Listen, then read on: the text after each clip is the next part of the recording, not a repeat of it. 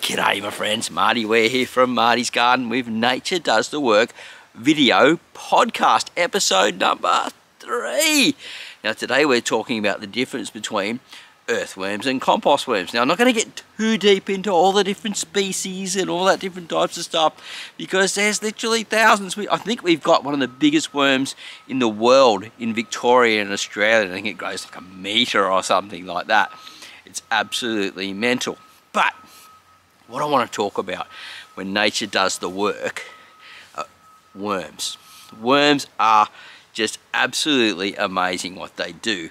Not only do they build and dig through the soil profile, but they also at the same time produce fertilizer, and they move the biology and the fungi and different things around, the microbes and stuff. They're actually microbe machines, and inside their gut, when it passes through 2 guts, picks up microbes in the gut where there's little bits of grit stored and things like that, and then stores it in the casting. They drop the casting and spread that biology, that microbes around. Now, earthworms, what's the difference? Well, they're burrowers. They go up and down, right? They go up and down, burrow, go sideways, this way, up, but they come up and they grab food and they take it back down. So bits of carbon, bits of whatever they're eating, then they deposit their casting, which is that food, that nutrient, that biology down in the soil profile. So they're little soil builders, and they're absolutely phenomenal. And the outside of their skin also carries microbes and good bacteria. And when it's raining and things and it's touching stuff, it's dropping that off on the sides. It's actually leaving little bits of sort of nutrient behind and things. When it hits water, it's dispelling it on the side.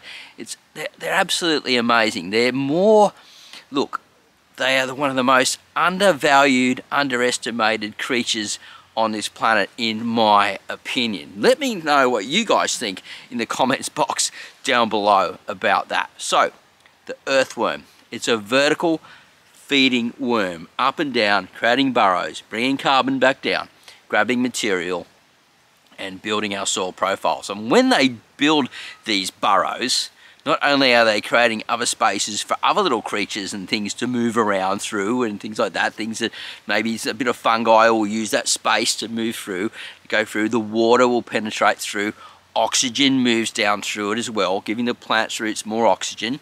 When plant's roots have got more oxygen, they can feed better.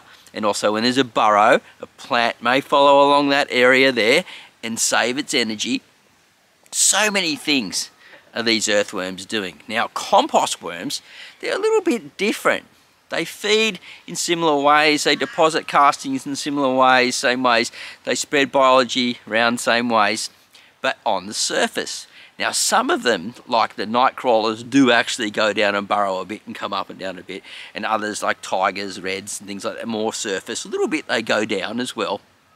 And so they burrow a little bit, but nowhere near as much. They're surface feeders, and they love to be around humans. Without us, basically, there's no compost worms because they follow us around and our waste and things like that. So when we've got farms, when we've got cattle, you've got horses and things like that, and you've got, you know, like sort of landscaping yards, you'll find them in those places. You'll find them in places like Marty's Garden, out in my worm farms, in my gardens, and all that type of stuff. Now, as they're moving along the surface, they're eating the bacteria off the side of the foods and then depositing their casting. So same thing, it's going through their system, it's hitting the microbes that are stored in the gut and then passed out through into a casting. Now the little casting has a little membrane around the outside of it.